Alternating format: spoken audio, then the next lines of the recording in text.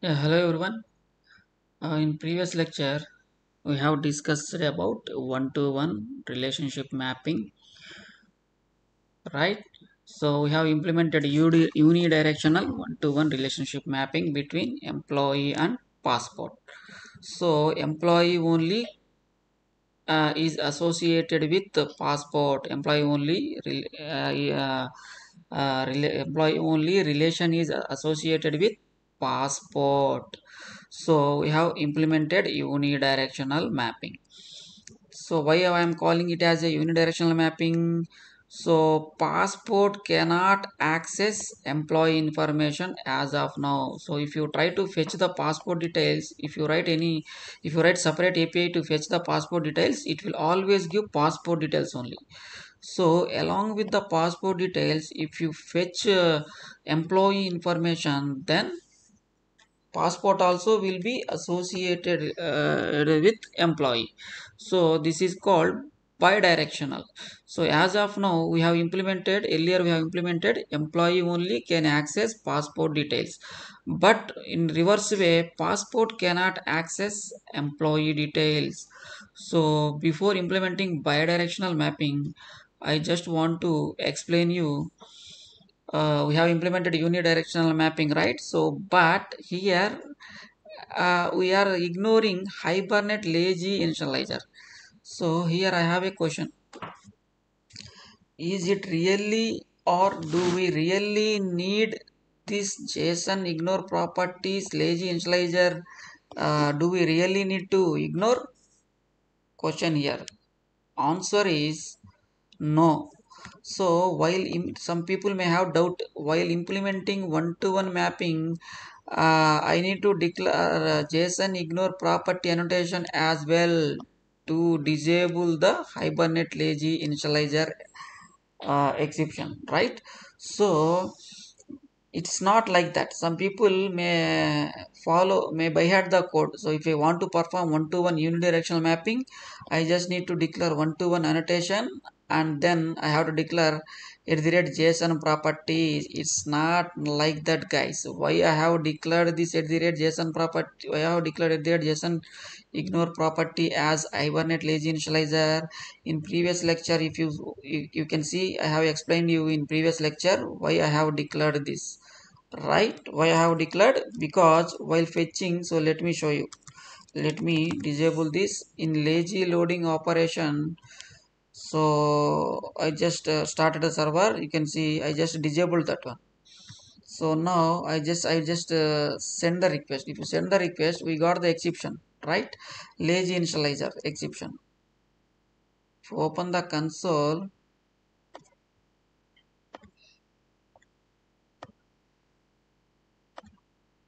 we got Hibernate lazy initializer because there is no transaction available while sending response back to entity. That time inside the entity there is a get passport method is being called. That time there is no transaction, because of that we are getting Hibernate lazy issue. So then to skip that issue, I have declared it as a at the rate JSON ignore property. So now if I enable this, what will happen? So now let me send the response, let me send the request.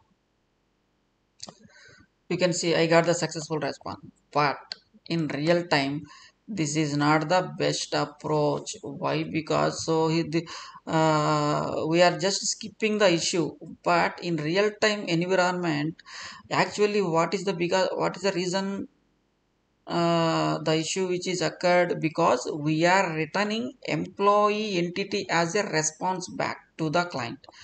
We are returning employee entity as a response back to the client, and similarly here also we are getting request as part of employee entity directly.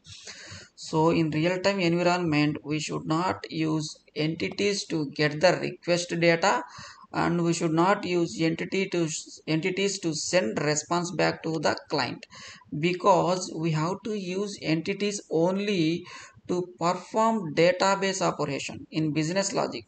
Inside the business logic only we have to use to perform database operations. all the entities, not only employee entity, which are all the entities we have in your project, those entities we have to use it for only to perform database operations. After performing database operations, so the moment control back to the controller, then we should not use the entities at all. Why? Because entities will always try to connect with the database table, right? So the moment you declared your entity as a at the rate entity, it will always associated with your database table. So while returning the response back, do we really need to connect with that our entity need to map with the database table? No. While getting the request from the client, that time do we really need our entity to map to the database table? No. So because of that, we should not use entities to get the request data, and we should not use entities to send response back to the client. So in real time, what we have to do, we have to create separate employee object, employee DTO object. We have to create separate employee DTO object, and DTO in the sense data transfer object. The DTO will get the data, and the data is being set to your employee entity. So we should not directly use entities in controllers to get the request.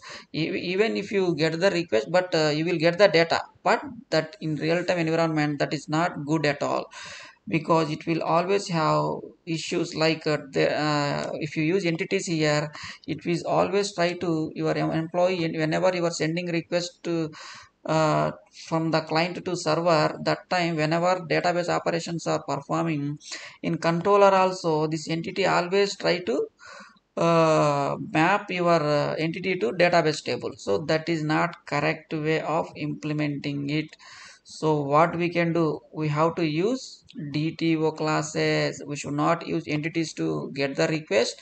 We should not use entities to send the response.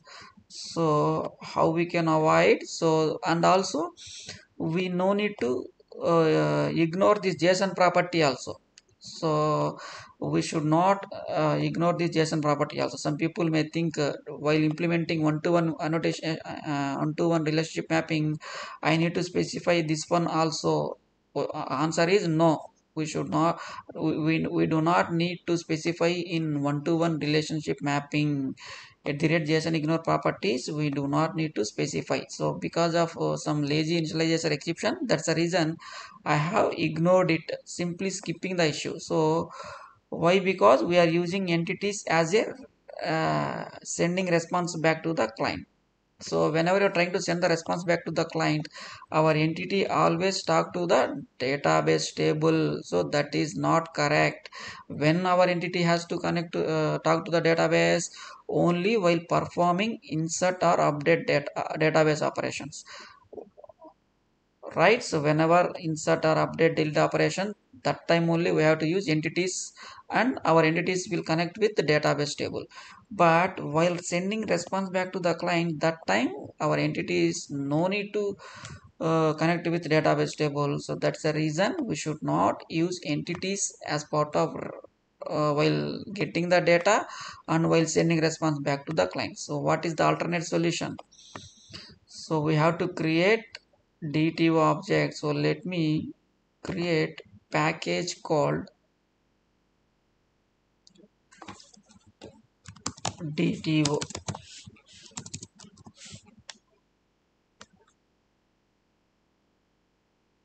So inside the DTO, we have to create employee DTO.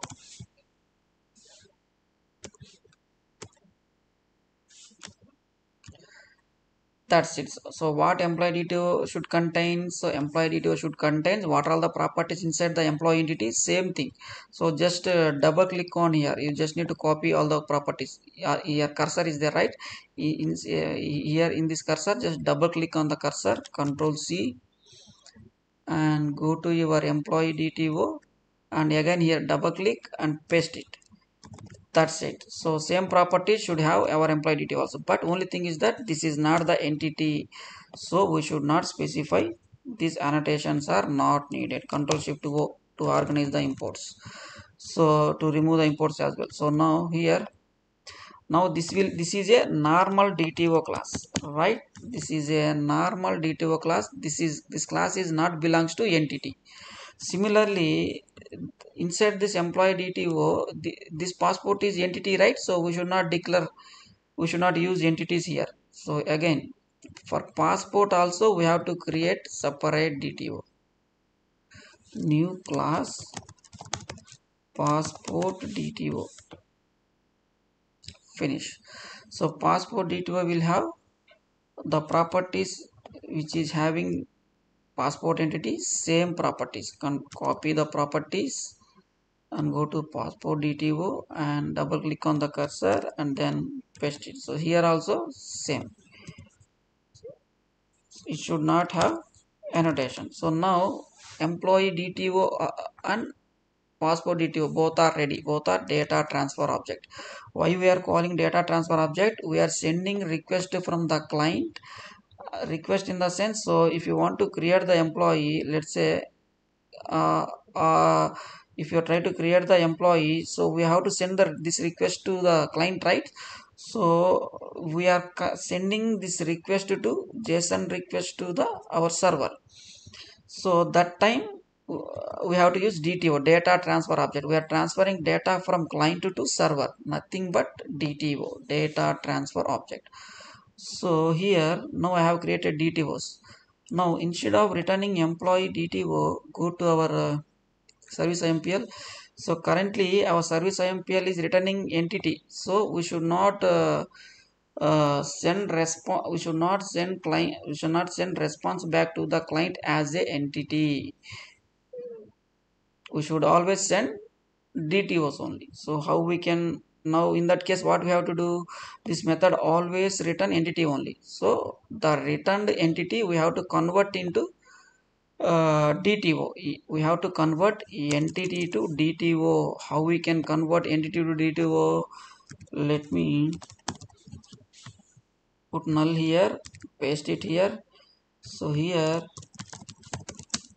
em employee entity, right? So this is employee entity, right? So this method will return employee entity, and this method we are returning currently. So now instead of that, what we will do, copy paste issue, let me control V, yeah. So we have to convert this entity to DTO. So how we can convert entity to DTO?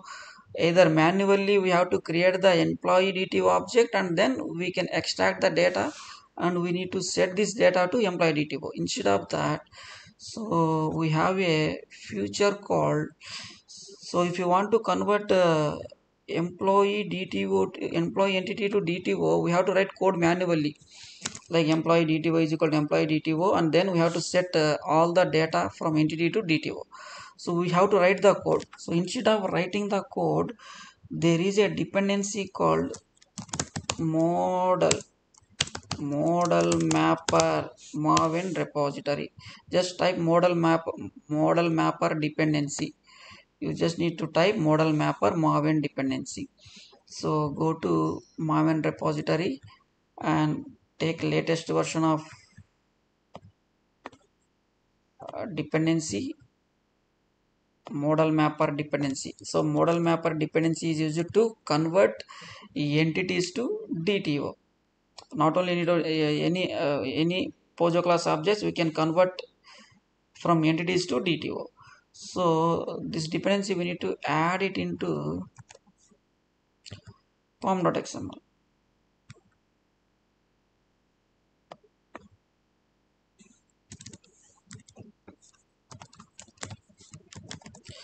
So I just added dependency, so it will download automatically in background. So whenever you are adding dependency in pom.xml, it is always recommended to better update your project. Right click on the project and maven and select update project and force update, click OK. Otherwise this dependency will not work properly. Whenever you are, not only this dependency, whenever there is a modification in pom.xml, manually whenever you are adding dependency, that time you always better to update the project, maven project. That's it. So now dependency is added. Now we can convert our entity to DTO class. How we can convert? So by creating, there is a class called model mapper. Model mapper is equal to new model mapper. That's it. So now this model mapper will have a method called map. So this map method, what it will do, it will convert left hand side. First argument, it will have two arguments. Different set of map methods are there, so I am taking two argument method. So here this should be in employee model, sorry, model mapper dot map method. What it will do, it will convert any object to another object, one object to another object. So how we can convert one object to another object, in the sense same, it should be same kind of object, guys. It should be similar kind of object. So here what we are trying to do, we have to convert employee entity to DTO. So first argument should be your employee entity and second argument should be employee DTO. Employee DTO dot class you have to pass. That's it. So what is the meaning of that here? So we are converting employee entity to employee DTO. So finally this method will return, this statement will return employee DTO.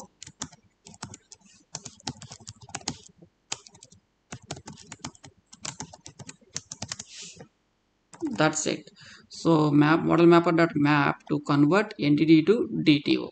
So whenever you are converting entities to DTO, so this statement will always return employee DTO. So I will just return employee DTO. That's it. So now currently, earlier we are returning employee entity, right? Instead of entity, now we have to return DTO. So let me change the definition of find employee method.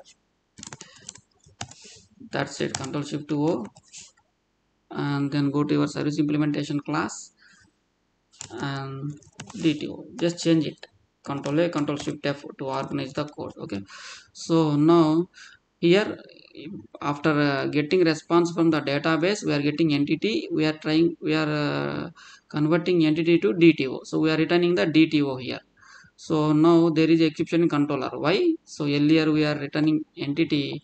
Now instead of entity, we have to return employee DTO. Control Shift to O. So our response entity also should return employee DTO. Control A, Control Shift F. That's it. So now earlier we are sending employee entity, right? So while returning employee entity as a response, we are getting some issues like lazy initializer, and also employee entity is trying to connect with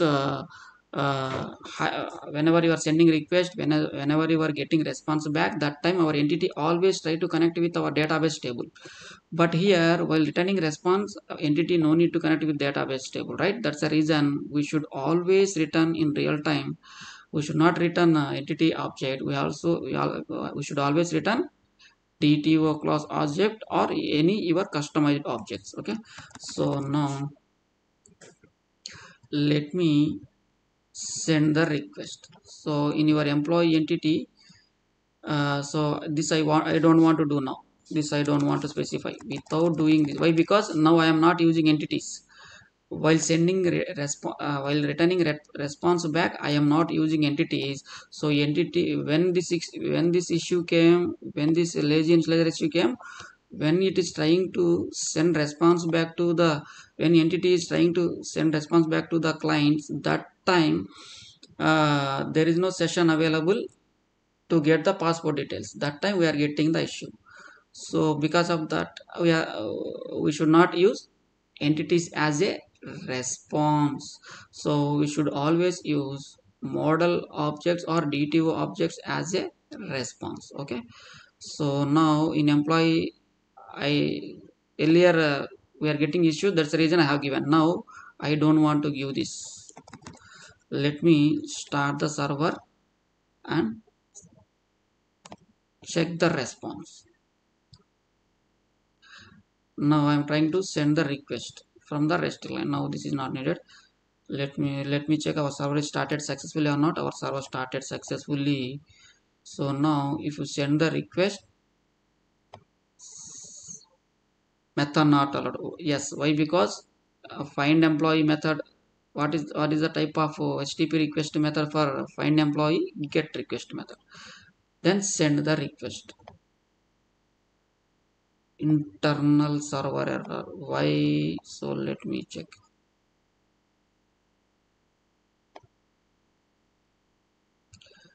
Clear the console and go to your business logic. What we are trying to do here, we are converting employee entity to employee DTO. Employee DTO, we are returning it here, and then in our yeah. So why? Because now this exception we got. Let me send the request again. See, still we are getting exception. Why? Because in our DTO class object, if you see the DTO which you have created, still we have passport. See, entity inside the DTO, I have declared it still passport. So in DTO, we should use DTO only. We should not use entity. Now again we got the exception because it is trying to call get passport method, and get passport method returning entity. So again entity is trying to connect with the database to fetch the passport information. That time we got the exception because there is no session available. So now what we have to do here also, this is DTO, right? Here we should not use entity, we have to use passport DTO. We have created, right, passport DTO. Just change your passport DTO. That's it. Control yes, control shift O. Okay, that's it. To organize now in DTO, the child object also we have to use DTO only. So now it will not now this DTO will not try to connect with the database table whenever get passport method is being called, right? So clear the console. So now send the request. See, we got the successful response even without specifying JSON ignore properties, Hibernate lazy initializer. This is we are specifying because we are using entities to send response back to the client in REST controller. So in real-time environment or in any companies, whenever you are working with real projects, you should not, what is the conclusion here? You should not use entities to get the request. This I will change later. So here we should not use entities to get the request data, and also we should not use entities to send response back to the client. We always have to use DTOs. We should not use entities in controller. Only we have to use it in business logic. Always entities should use while performing database operations. After once database operation performed successfully, in results will come, right? That results we should always send as a DTO only. We should not send entities as a response, and we should not use entities as a request object. Okay, so here also I will change you in next lecture. Okay, so in this class you will learn. So while implementing one-to-one annotation, do we really need to specify this? No, we no need to specify this at all. Some people may have by heart the code. Okay, one-to-one mapping in the sense I have to specify these two. So initially why I have written to make you understand each and every concept. You should not by heart the code. You should know what is the purpose I have written this, and you should know what is the purpose we are specifying each annotation as well as each statement. So earlier we are using entities as a response back to send to the client. Now what I am trying to do, I am not using entities to send as a response. I am using DTOs to avoid to connect with Hibernate database table. We should not use entities to send response back to the client. Okay, it is very good concept, guys. This we know at all, no need to specify this. So while implementing one-to-one annotation, one-to-one association mapping, we just need to use at the rate one-to-one annotation. That is enough. If you specify at the rate one-to-one annotation, you are successfully implemented one-to-one relationship with employee and your passcode.